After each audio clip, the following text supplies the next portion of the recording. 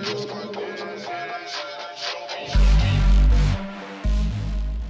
welcome back to the channel. It's Turbo Josh here. I am doing a video of the 50cc, 70, 90cc, 110, 125, even up to like the 150s and the Shenzhen 190s Liffin motors. They're all pretty much the same layout as this one. You'll be able to tell from the options you have on the engine. If this video applies specifically to your engine, because this is a really universal engine. Since I'm doing the breakdown of the motor in a separate video for my channel, I'm going to show you how to check your timing, which should rarely skip a tooth unless you just timed it wrong or somebody else before you that owned it messed with the timing and did it wrong as well. So right now I'm going to show you. Inside this is your timing hole, so to speak, and you can see that circle with a line coming straight out of it. It's kind of hard to see, but you can see it. That is your timing mark, and you'll know that because if you take this cover off, you will see a T next to it, but I memorized where it is because if you rotate to the left, you'll see some like dotted lines going sideways in a solid line. Once you pass that, your first dot with the line under it is your T mark because it has a T on it. You'll want to know that because along with this dot with the line coming straight out of it that you're looking at right now in there. See that dot? There's several dots to the left that are called, like, this one has an R that's over here, and there's like 2 or 3 more that have different letters on them. I don't really know what they mean, but they're not applicable to this scenario. But if you're on your timing mark, which is the first one after the dotted lines that go sideways and one solid line together, they're like a design like that. And then over here is the dot with the letter T on it.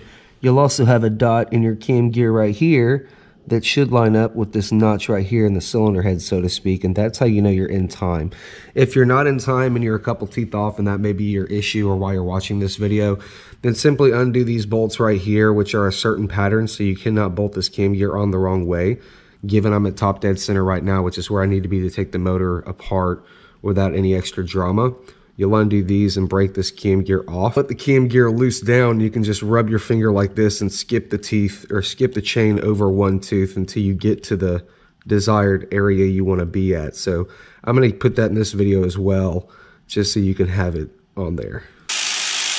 This chain was very tight and I had to pry the cam gear onto the camshaft just because the tension is so tight. So the odds of you being out of time naturally should be relatively impossible unless somebody before you's messed with it, or in this case if you're doing a rebuild, a new cylinder jug like this thing right here, which is what the piston sits in, which also has a sleeve that's about that long that goes into the crankcase.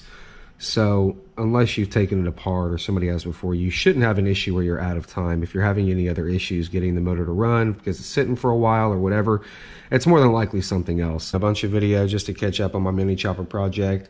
Yeah, I hope you liked the video. Make sure you hit the subscribe button for us. Make sure you like the video. It really helps get us out there, and it doesn't cost you anything. Just be considerate and give us the due diligence we deserve for shooting, directing, and all that, and obviously making the video in high definition and up to date. Because a lot of the videos I've seen are very old, very poor quality video quality.